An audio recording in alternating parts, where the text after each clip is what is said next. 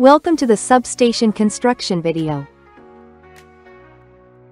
All workers and visitors in the construction site should wear the appropriate PPE to reduce exposure to various hazards on the worksite. Safety signs should be placed appropriately around the site to warn and raise health and safety awareness for employees and visitors. First, the construction equipment were to be transported to the construction site. Then a trench excavation is to be performed around the designated construction site location. An excavator will be used for digging the trench.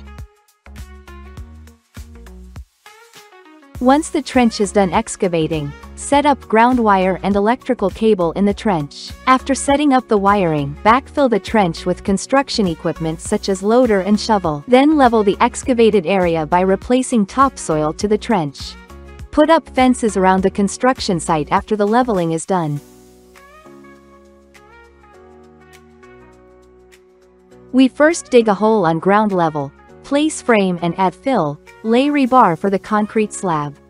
Then, by utilizing concrete mixer and concrete pump, we mix and pour concrete to the designated area.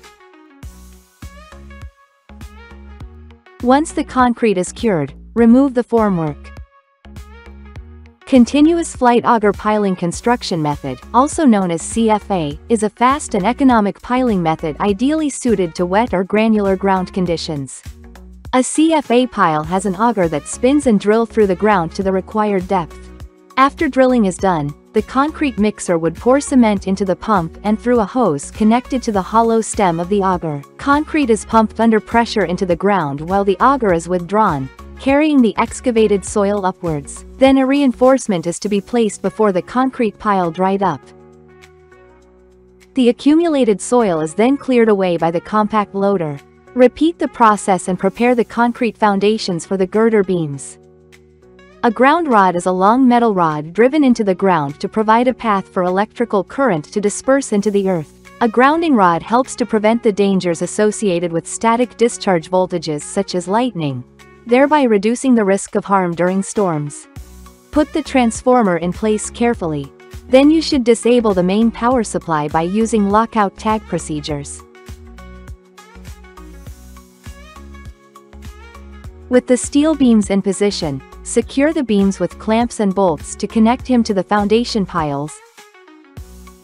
Set up circuits and transmission line to the gantry structures. Connect necessary equipment. Laying a high resistivity surface material like gravel in substation to increase the allowable step and touch voltages.